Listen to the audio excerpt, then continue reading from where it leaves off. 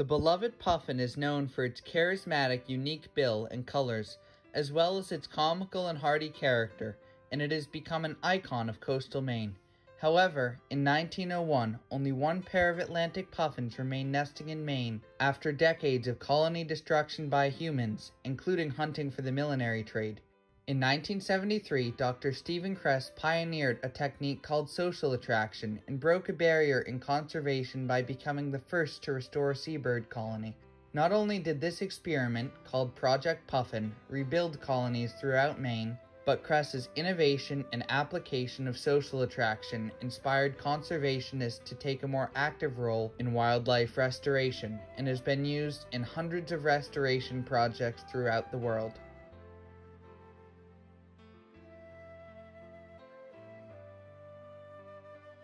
In the late 19th century, women adopted the fashion of wearing hats adorned by stuffed birds and feathers. By 1896, 200 million birds were slaughtered annually to adorn hats.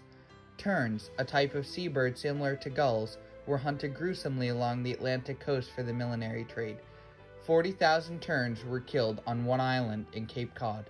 This hunting devastated entire seabird colonies, where not only terns, but also Atlantic puffins nested.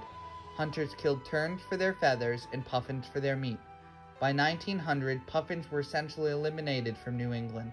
Only one pair remained in 1901 on Matinicus Rock when the lighthouse keeper was hired by the National Audubon Society as the country's first wildlife protection warden.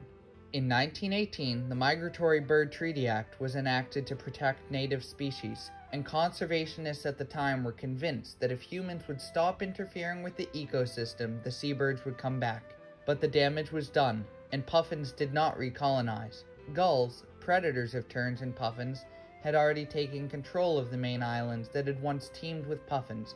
After over 50 years, in 1973, Dr. Stephen Kress stepped up to break the barrier and bring puffins back.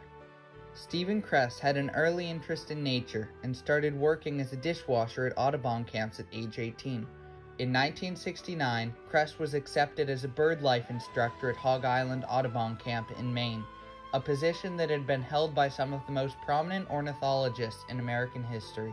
When Kress discovered that before the devastation, puffin colonies had existed on two small islands 7 miles offshore from the camp, he envisioned taking campers out to an island covered in puffins and decided to bring puffins back to Maine.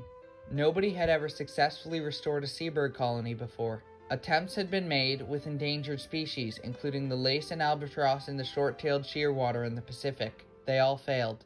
The prevailing attitude was, let nature take its course. If puffins had disappeared, well, that's too bad, but why should we bother to bring them back? I felt that it was important to bring them back because people had caused them to disappear. Atlantic puffins are particularly challenging seabirds to restore because they don't pioneer new colonies, but only return to existing ones. Chick transplant was the only viable method for colony restoration, so Kress collected young puffin chicks from an existing colony in Newfoundland. Kress transplanted the chicks to one of their former colonies on Eastern Egg Rock, a 7-acre island rising only 17 feet above sea level. Kress and his assistants encountered many barriers throughout the first season, including in simulating a natural burrow, not imprinting themselves on the puffin chicks, removing the gulls, and keeping the chicks clean. The researchers were also challenged with the difficulties of living in landing boats on the rocky shore of the island. Kress overcame all these barriers and became the first to successfully transplant an Atlantic puffin chick. He fledged all of the 54 chicks transplanted in 1974, and over the next 12 years transplanted over 900 chicks, anticipating that when enough chicks had matured out at sea, they would return to the site where they were raised and found a colony at Egg Rock. Sadly, the puffins raised on Egg Rock didn't return to breed. Kress knew puffins naturally coexist with terns in large colonies because of the protection in numbers given by the terns. He realized that, for the puffins to return, he needed to simulate an active colony on Egg Rock, and came up with the novel idea that is the greatest achievement of Project Puffin: social attraction. Kress set decoys of terns and puffins throughout the island and set up loudspeakers which played recordings of tern nesting calls. Although decoys had previously been used in duck hunting, Kress was the first to apply them to conservation. He even set up mirrors for the living puffins to interact with. Terns were attracted to the audio and decoys and started breeding on Egg Rock within a year.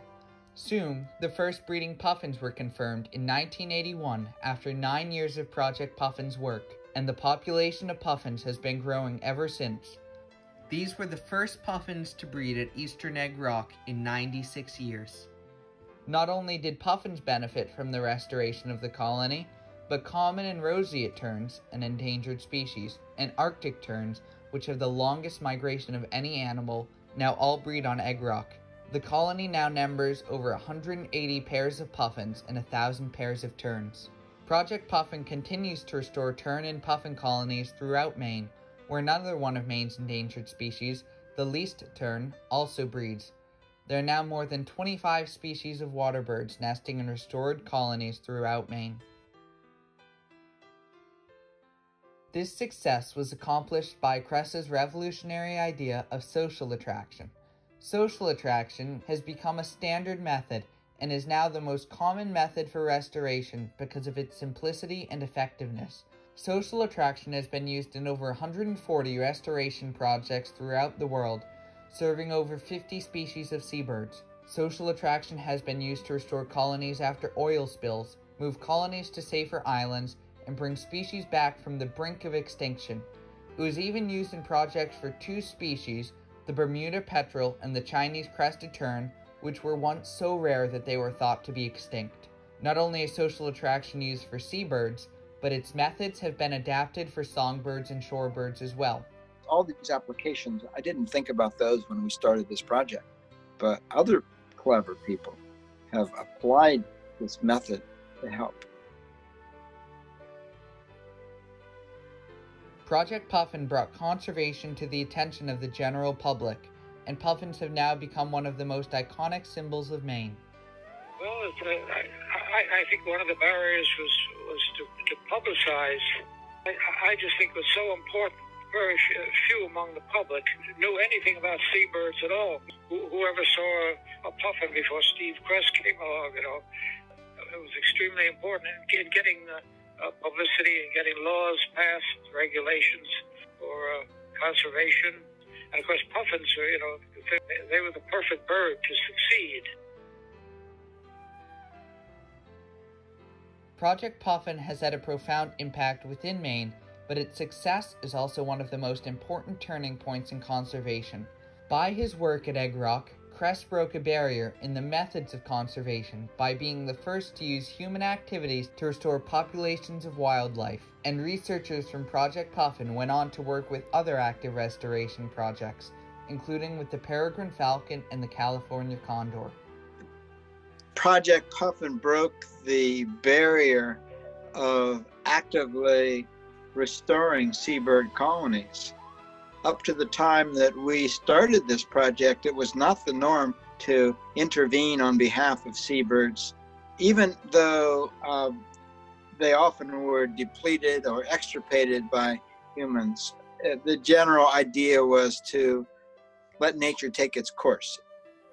At that time, they were calling it ecological tinkering. Wildlife conservation today would be very different without Project Puffin, as Kress's hands-on approach to restoration showed the world that human intervention is necessary to reverse human damage. By restoring puffins to Maine, Kress became the first to restore seabird colony. This success was achieved through social attraction, which has been used in hundreds of projects around the world. Project Puffin also broke a barrier in public awareness by bringing puffins and conservation to the attention of the general public. As one of the first active restoration programs, Project Puffin has inspired conservationists to take a more active role in wildlife restoration. There's a growing recognition that people are going to have to step up, otherwise we're just going to lose species. And this is a time for action, not a time for stepping back and watching to see what happens.